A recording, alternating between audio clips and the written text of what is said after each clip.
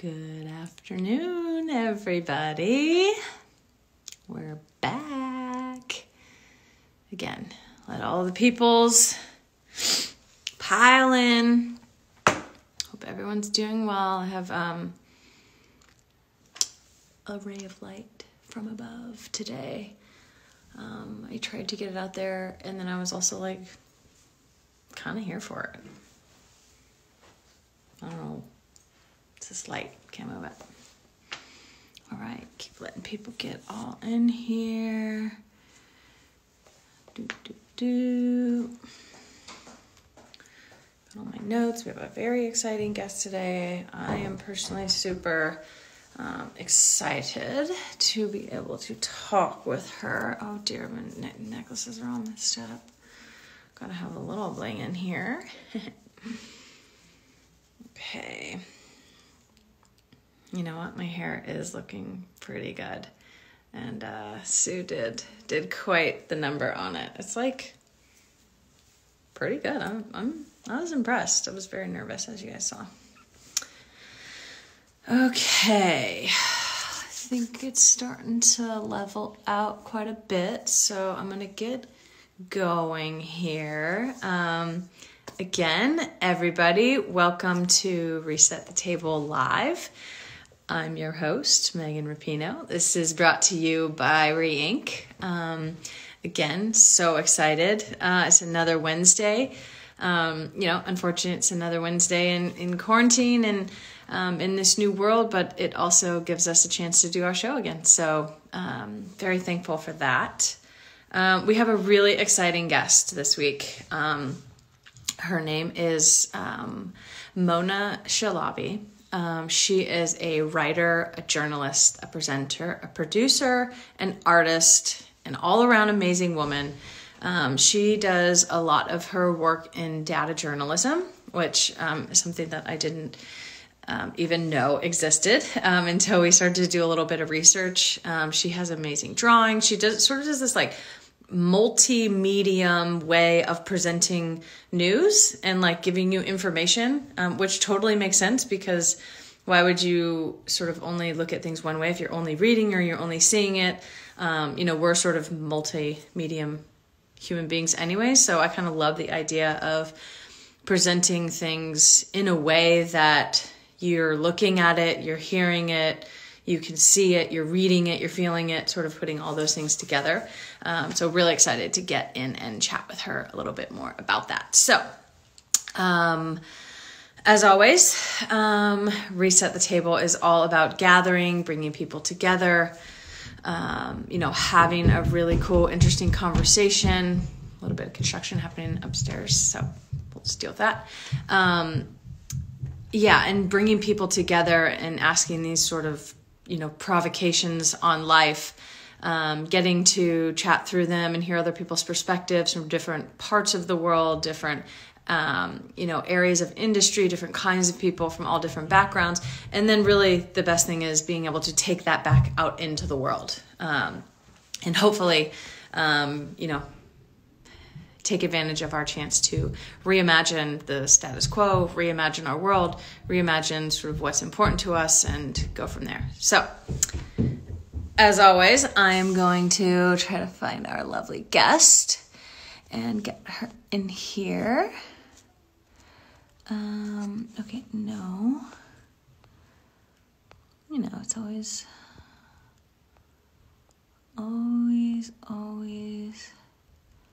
tough.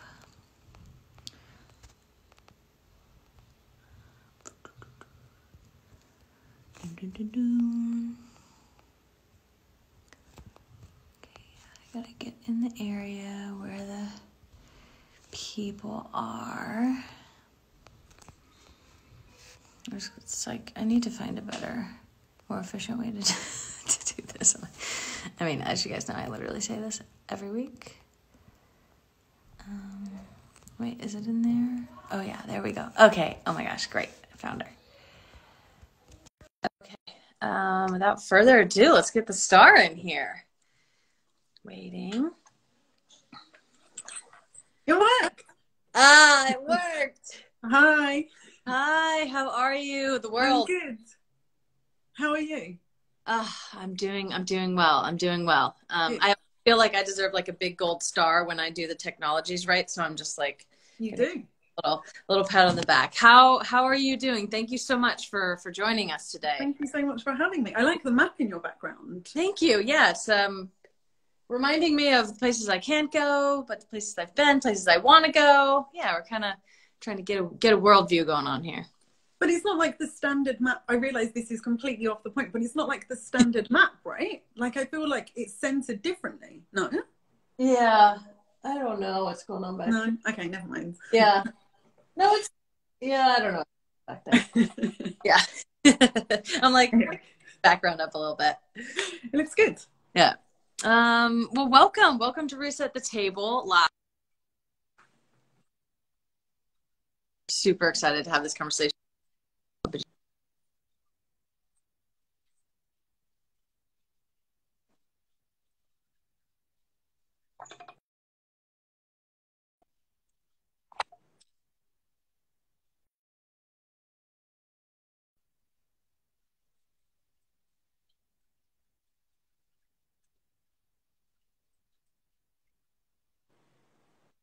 I can, sorry, it keeps on cutting out, so I just switched to my Wi-Fi.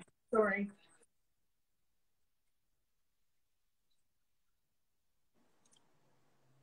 There's like a little bit of a delay. I'm not sure. I tried switching on my Wi-Fi. It Oh says I'm no. lagging.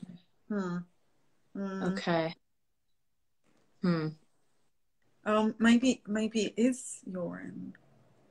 No, Yeah. I'm so sorry. It says lagging.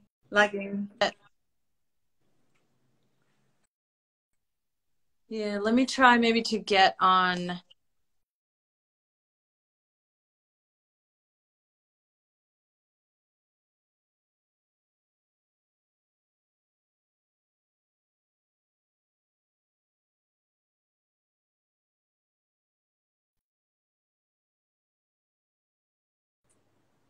There you Am I are. I back? see you. You look a little bit underwater, but it's a good look. Yeah. Uh, let's see if for the people in the comments, is it They're also saying blurry, but now you're coming into focus. okay? It's good. Slowly coming out of it, hopefully. We're going to need the meditation after this, right? All right.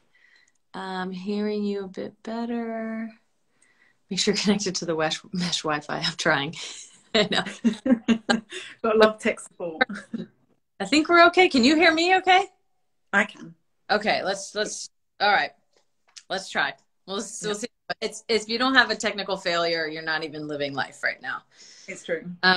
Okay, yeah, let's start with a little moment to bring us all back down. If everyone will close their eyes, take a big deep breath. Let it out. Deep breath in and let it out. And we feel each time we breathe in a little bit more calm entering our body, and each breath out, a little bit of the less calm leaving our body. You can feel your hands maybe on your knees.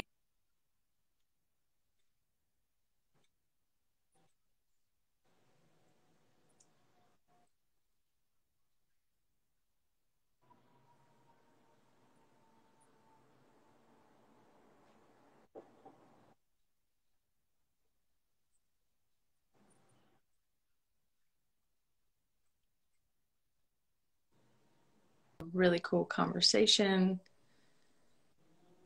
and to reimagine our world and to breathe some calm back into the world. So take a deep breath in. A deep breath out. Okay. All right. That's probably the longest I've meditated for in years. I know. Yeah, last week we had Deepak Chopra on, and he led us in this like insane, amazing meditation. I was like, well, we're going to have to just deal with me for the rest of the time. I saw it. It was beautiful, but I just watched it without, I watched it without closing my eyes or anything. Cause I find it like, it just brings up a lot, right? It's hard in its own way to just sit and be still. Yeah. It's like, seems like the simplest thing, but it's actually quite hard to do. Yeah. Okay. So let's get into a little bit. How are you during this time? How are you handling this time? How is it resting on you? Give us a little bit of what's going on in Mona's world right now. I think factually I am great. You know, if I was to look at the spreadsheet of how I'm doing, I'm sure I'm suppressing loads of shit, like way deep down. But I really feel like you know, it's funny, a friend of mine, her cousin is a nurse for the National Health Service in England. And she said in the nurses' room, there's a sign up that just says, this is a marathon, not a sprint. Use whichever coping mechanisms have served you in the past. Mm-hmm. And so for me, one of my coping mechanisms is to just plunge myself into my work. Mm-hmm. And luckily, it feels like there's a lot of work to be done right now. So yeah, I just feel like I'm figuring it out through my work, I guess. Yeah, I think probably a lot of people figuring sort of some way to have that sense of, you know, purpose, I think, throughout the days, and, you know, something to look forward to, and something that also feels familiar, because, you know, the world is so unfamiliar at this time, and it's like we're not going back to a familiar world either. We're going to go to something that's, you know, very different, which kind of brings me to my first question. So imagine the world in so many ways, and reimagine you know, how you sort of put that mirror back to us and give us the information you're seeing. How do you reimagine the status quo in your everyday life? Yeah, that's a really good question. I'm also trying not to be too distracted by all of the comments, because they're all saying that you look like a potato right now, which is cruel. It's because you're really blurry. But I know. You know, guys, just enjoy the sounds. There are good sounds going on here.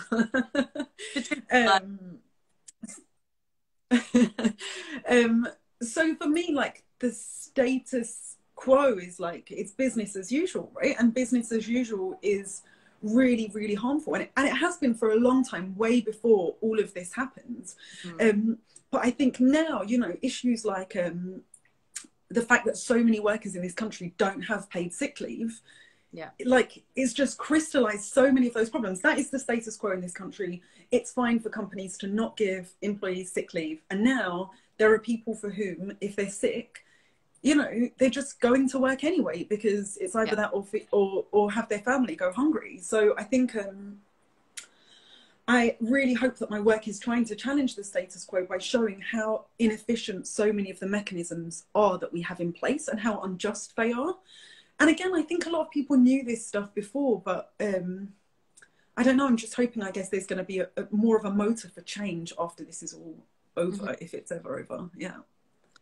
Do you think, like, because when I look at your work, I'm like, you know, especially the drawings and everything, it really does like hit home, you know, some of these major problems. It's one thing to say, like, you know, this group is being, you know, disproportionately affected, but to like drawn in a picture, or to have it so clear in sort of a different medium. I talked about that a little bit. You have like this multi-medium way of delivering information. How do you process that? Like, what's your process of going through that and sort of breaking up, you know, the status quo of just like, okay, here's my article and I did my research, and like, here's the words, you read them, and then imagine out of it what you want.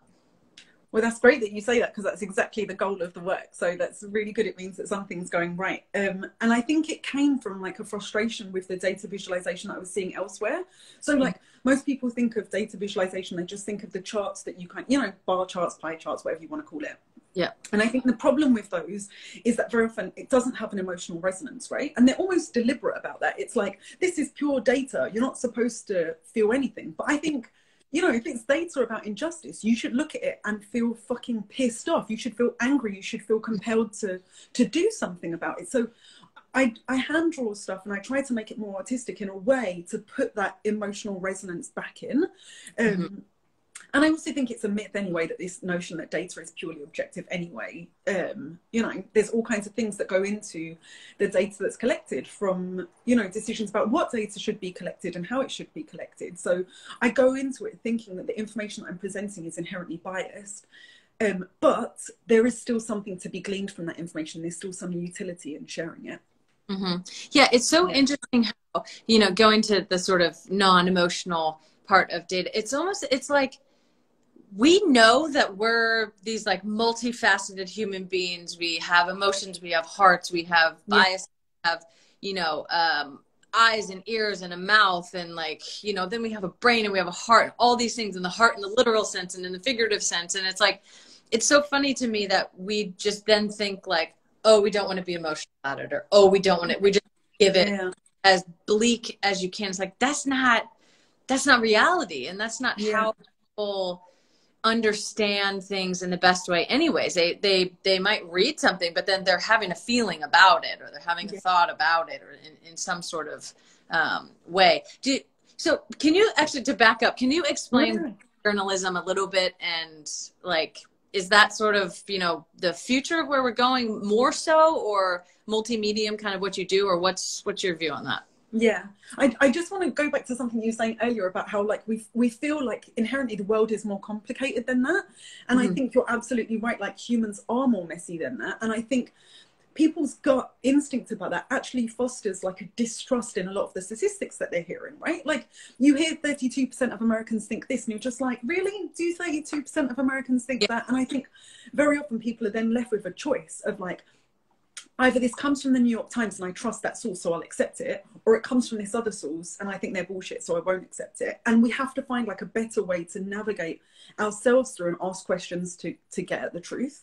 And to answer your question about data journalism, I would say that data journalism has been around for as long as journalism has. Like, there were always efforts to collect numbers as part of storytelling and to communicate them. I think it has become like more... Oh God, this is a bad expression. I was going to say, like, I feel like more and more people are getting boners for data journalism. People are like really, really excited about it. And I find it a little bit worrying sometimes, even though it's great for me. And I'm so lucky that I still have work right now and that it's a good time for what I do. But I feel like one of the risks of it, right, is that it almost erases the power of individual experience, and it erases the importance of anecdotes. So if you tell me, my experience going into a store was this, I felt like I experienced this discrimination or whatever it is. And I'm like, well, actually the data says you didn't. The data says that's unlikely. I don't want that to discredit your own experience of the world. Like, the two have to complement each other a little bit better. So yeah, I think data journalism is good. I don't think it can be the only way of telling stories. Right. Yeah, I mean, that totally makes sense. It's like, you know, we're multifaceted. Multiple things can be true at one time. You sort of want to get the whole picture. Who do you feel like in this moment, maybe in your own life or someone in the culture or whatever, is really doing a good job of like redefining either themselves or their work, or sort of redefining a current system to mirror what's happening in the times? And like, who do you feel like is doing a really good job of that? Might just this is maybe... No, I'm definitely not going to say me. I'm going to say, literally, I was listening to it just before I jumped on the Instagram live. I was listening to Ear Hustle. Do you ever listen to that podcast? No, it's a podcast that initially was set up by a journalist. I want to say her name's Nigel Paul. And she recorded it inside San Quentin prison with prisoners about life inside prison. And her co-host is a guy called Earlonne Woods. And I feel like the way that criminals are dehumanized in society is deeply, deeply problematic. And I think he is doing a really good job. I mean, I'm sure Earlonne isn't redefining himself. He always knew that he was more than just a criminal, you know. I think he's doing a good job of redefining the public's understanding of what that word means.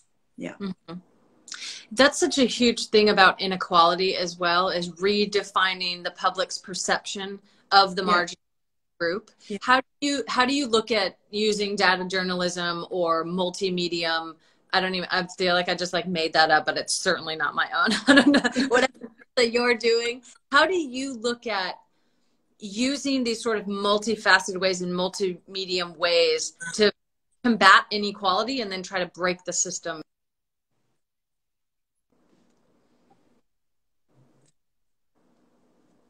Yeah, I think that's a really good question too. I feel like you just have to keep on repeatedly asking questions, right? And that's like kind of exhausting because you hit all of these dead ends. So just another COVID example, because it's like what's always just right here in our minds. Yeah. It's like, you know, we know that Black Americans are being massively disproportionately affected by this disease, right? So the first step of it is people saying, well, rates of asthma, rates of diabetes, there are these conditions which are higher in the Black community, therefore, you know, that's why it's higher. And for me, it's like, no, let's keep on asking these questions here, because unless you keep on asking them, it just seems like it's so systemic, it's so pervasive. Well, there's nothing we can do about it. Rates of asthma are higher in that community, of course they're going to get more sick. Yeah. And actually, it's like, no, once you start to unpick, like, let's just look at New York, for example, and let's look at the way that areas that have had much higher cases of COVID-19 also had much higher rates of poverty. Those neighborhoods also have overcrowding, which increases your likelihood of exposure. Mm-hmm. And let's look at the ways that Black communities have historically been in those neighborhoods. And historically, there's all of these systemic structures that keep them in those neighborhoods. Like, asthma isn't the end of that answer, you know, it's just the beginning of figuring out what is going on here. Yeah. Yeah, and I feel like you're right. Like, I'm imagining, you know, we can say those things. We can say there's, you know, multiple people living in a house, and then or in an apartment, and then every room in the apartment and every apartment in the building is like that. And so now I'm imagining sort of like a top down of all that at the same time, and then, you know, maybe there's, you know, only 1 or 2 parks in that area. So of course, when the weather gets nice, people want to go to the parks, and then they want to sit outside hot because maybe in the building the air conditioner's broken, you know, and then they're outside on their stoops, and maybe they're whatever, not 6 feet apart, and then the cops are showing up, and it's like there's all these things, like you can say them, write them in.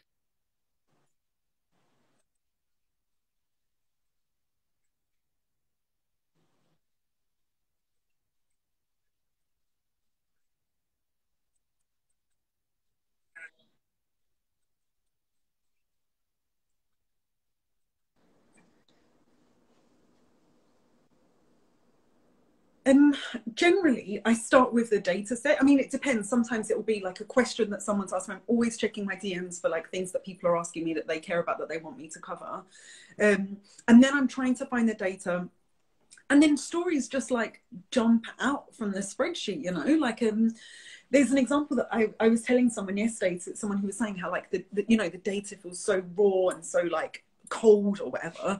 And I downloaded this incredible data set that was about the way that Americans eat. And it asked thousands of Americans to keep this meticulous food diary for 2 days. And it's like the best data that we have on nutrition in this country. Really, really fascinating. Before I even started to ask questions about how like nutrition varies by income, by neighborhood, by race, by gender, all of these things, I just started to like pick through the spreadsheet and just start to read it and understand what was in it. And I found one row of the data where someone had a glass of milk at 2 p.m. and then they had a cheese sandwich at 7 p.m. and that's all they ate all day. And immediately you're just like, well, like, it's not a row, right? It's a person. Who is that person in the spreadsheet? And you start to read it across, and it's like Hispanic man, immigrant, 67 years old, recently widowed.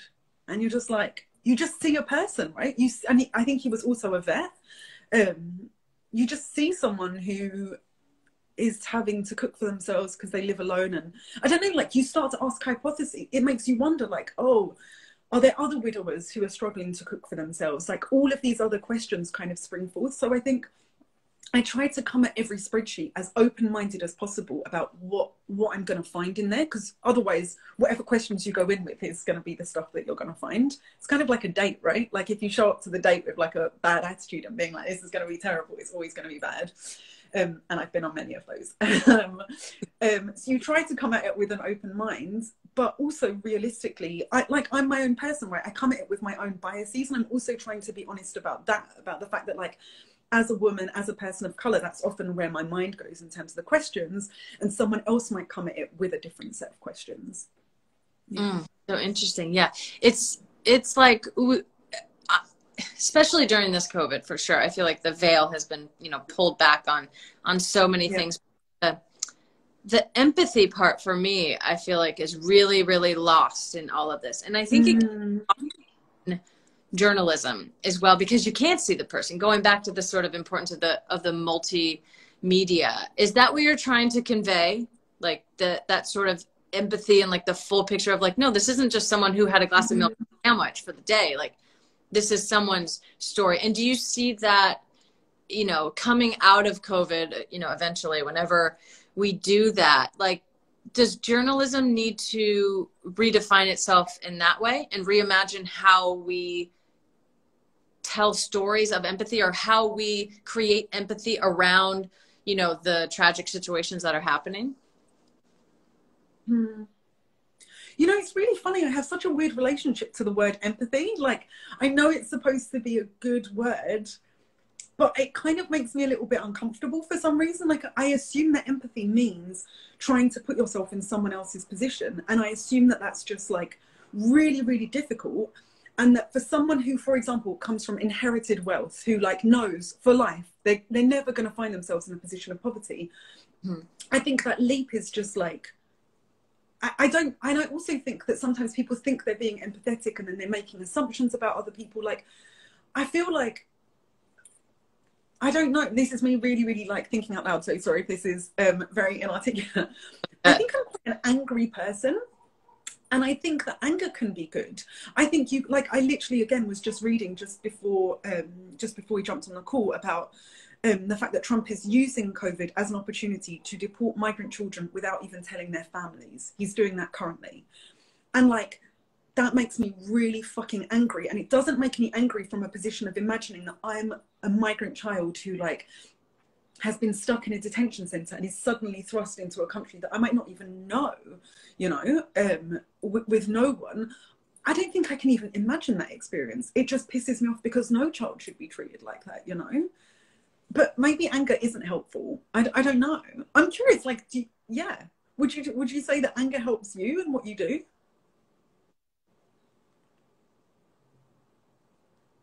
I don't know if it's anger or if it's like the out. Oh no, am I back? I don't know if it's anger or if it's collective outrage. Like, if you're not out, which, generally if I'm outraged, I'm not in a pleasant mood.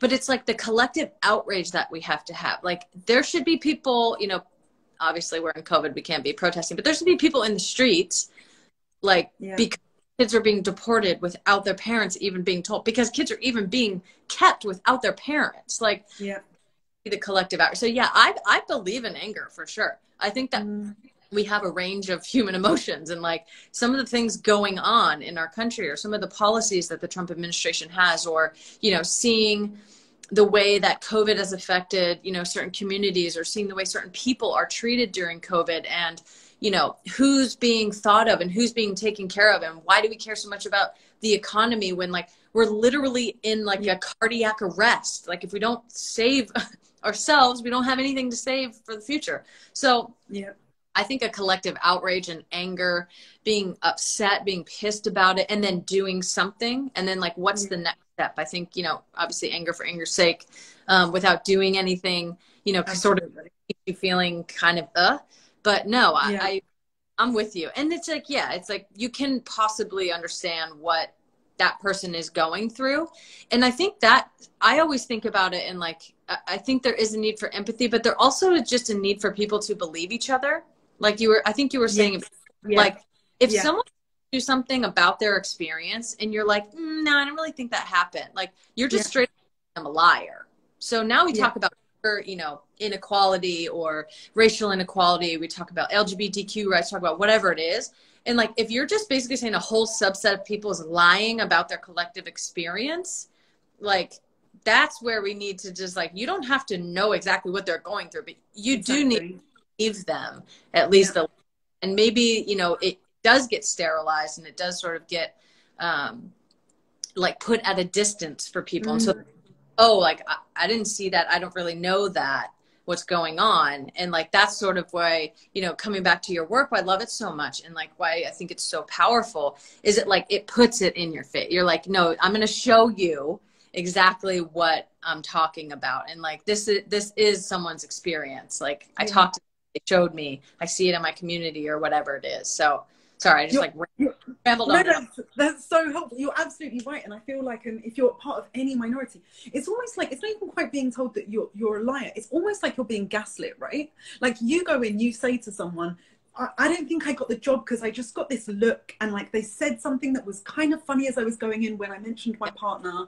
And if they're like, I don't know, what they're doing is they're questioning the world around, like that's what gaslighting is, right? It's saying that the world that is around this person actually doesn't exist in the way that they know it to exist. And that's a really dangerous thing to do. Yeah. Also, you just made me think of one specific example of that as well. When you were talking about like the power of pooling together collective experiences. I remember back in the day before it became super corporate, the founder of OkCupid is this guy called Christian Rudder, right? And at heart, he's a data journalist. He's like such a data dude. And he used to publish these blogs. And in one of the blogs, before like the HR team were like, Christian, not a good idea. You need to stop publishing these. He was looking at race and dating. And he published these charts that show that he analyzed millions and millions and millions of OkCupid users.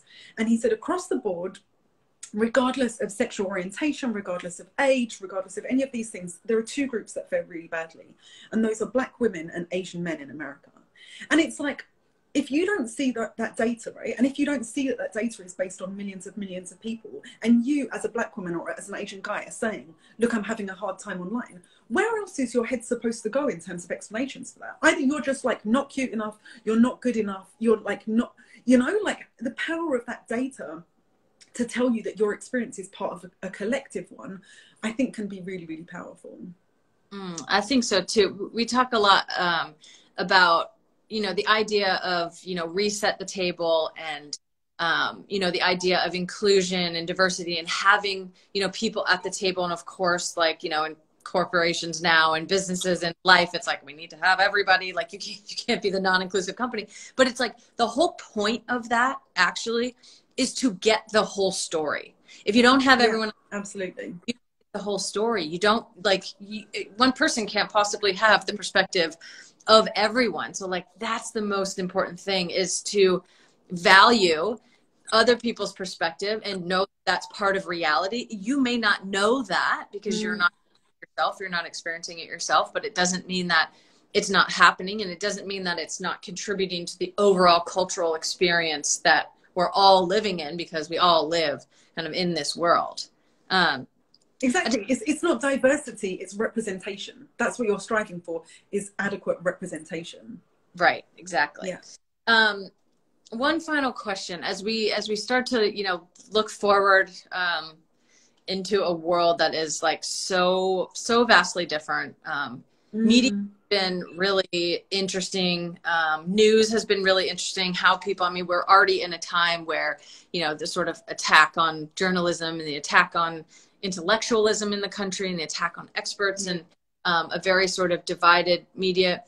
How do you feel like the news media, journalism, whether that's, you know, print media or, you know, multimedia or whatever, how do you think they can redefine themselves to like not only be better, but to help us come out of COVID? Or even just like, how are you thinking about that as a journalist and as someone who, you know, kind of has a responsibility to like help the rest of us, you know, figure out what's really going on in the world? Yeah. It's such a good question. I feel like when you're talking to someone on a one-to-one basis, right, you want to understand where they're coming from as they're talking. And I almost wish that like journalists made more of a move to be transparent about that, like to just say like, this is where I'm coming from as I'm writing this story. And I think this claim that like they are completely impartial and neutral is just sort of dishonest. Like as I'm coming at the spreadsheet, you know, I'm a lefty. Like, Yeah. I don't like Bezos. I think he makes too much fucking money. I think he should pay his workers. And I'm not gonna like not say that and then write an article about Amazon, you know? So I wonder if that's a part of it. I also think there just has to be more back and forth with the audience. So I'm trying to ask people what they think I should be writing about before I decide what's important in the morning and kind of go to work. I run drafts by people. That's kind of some of the joy of like visual journalism. I run drafts by people and I say, which of these makes more sense to you? And sometimes the feedback I get is so valuable, and it could be feedback on anything from like the color tones like the skin tones that I've used in the illustrations to the scale of it, whatever it is. So I think it has to be more inclusive, not just in terms of expanding the readership once the piece is out, but at every step along the way. Yeah. I love that. Something that you said, you know, made me think like kind of what we were talking about before. You sort of deliver the news in this very like, you know, simple way, and it gets to you. And it's like, it's almost like we all try to, you know, it's like we all know we're big like human messes. Like there's a lot happening here. There's emotions and anxieties and upbringings and whatever that is. And we kind of need to just like lean into that. It's almost like we spend so much time trying to pretend like we're perfect or like we don't have biases or whatever. And it's like, we all do. So just like, who cares? Yeah. I feel like once we kind of shed that, then we can just be like, okay, now we can have this conversation. Like, honestly, now you can write about Amazon and be like, no, I don't like Jeff Bezos. He does make too much money. He doesn't pay taxes. He doesn't protect his worker. He also was like, was great and like had a, you know, a great idea. And so like, let's have just like the honest conversation and kind of like stop pretending all these things are true when we all know that they aren't. So let's just like, get that. And then we can sort of go on, I feel like. Yeah. I'm not going to get to ask you any of the questions that I wanted to ask. I'm so curious about your relationship to data, just like as an athlete, like how data informs the way that you like view the world.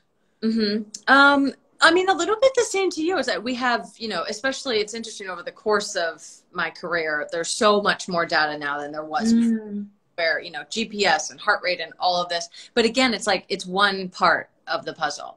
So you can tell me, you know, all day, like, you know, I don't cover as much ground as another player, or I'm not as fast, or I'm better in this or whatever. But it's like, you need to know, it's like the eye test as well. It's kind of like, then you actually look at it and you see who I am as a player, and then you sort of put it together.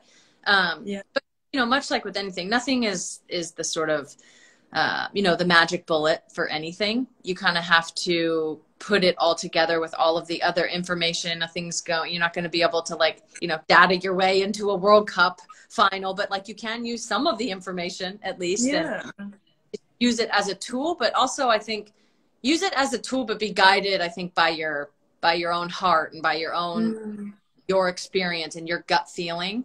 I think that's like really important, just kind of with everything. But it's also like, we have so much information now. We have so much access to information.